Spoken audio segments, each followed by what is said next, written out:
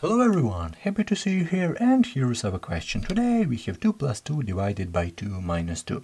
On the first side, this is a very simple question. We have all 2, we have addition, division and subtraction.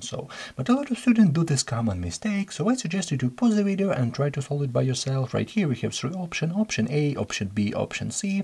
So 3 options, and we can easily solve it because all of you, I suggest that you learn this stuff in the 3rd grade, addition, division and subtraction, so everyone should know how can we solve it correctly. But this is a very tricky question and very tricky option right here, and I hope your answer will be the same as mine after this 30 seconds.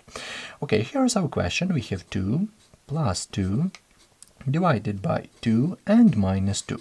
So here is our question. One part of students solve it like that. They say, okay, let's go from left to right real quick. This is very obvious question. So we have like 2 plus 2, 4, 4 divided by 2 and minus 2. So 4 divided by 2, we have 2, 2 minus 2, we have 0. So it looks like option A is a correct, and they say, okay, I go to the next question. Option A is a correct answer. But then I ask them, what about the order of operation? What about a correct order of operation? Because right here you solve it from left to right and you don't see that you have division, you have subtraction, you have once more addition right here. So let's look at this PMDMC order of operation and let's solve it according to PMDMC and check our answer with this 0. Maybe it will be the same, I don't know.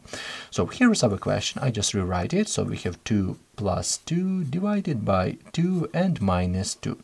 And let's solve this according to PMDMC. This PMDMC works from the top to the bottom. So the first step according to PMDMC is parentheses.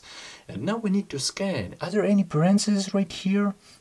No, I don't see any of those. What about exponents? I don't see any exponents, so let's go to the next step. So we just skip these 2 steps. The next step, multiplication and division part. Yeah, multiplication and division part. And now we need to scan. Are there any multiplication and division sign? Let's look at it. Right here, addition. Right here, yeah, we have division right here. So we need to start from this division. And as you can see, division and multiplication is before addition and subtraction. So we need to start with this addition, with the division. So we have 2 plus 2 divided by 2 equal to 1 and 1 minus 2 in the end. So we have 2 plus 1, 3, 3 minus 2 equal to 1. But one really important moment, we don't have this option 1 right here, and then a lot of students go back to this wrong answer. They say, okay, then 0 is a correct answer, option A, and they go to the next question. But right now I'm going to tell that this is incorrect solution. This is absolutely wrong solution because this is not about order of operation. We need to forget about this solution. A correct answer is 1, and according to PMDMC, the correct answer is 1, and I respect every order of operation, for example, BODMAS, and of course I solved it according to PMDMC.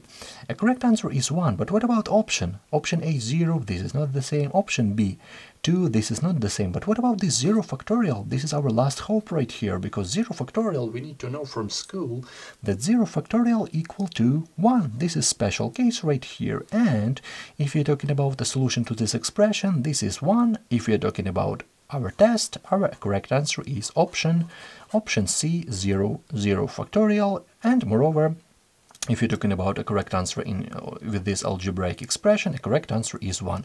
But we have a test, so the correct answer is option C. Very interesting question, and I hope your answer is the same as mine, and definitely don't feel bad if you got this wrong. Moreover, if you made this error, I'm happy you made this because you won't make this error again.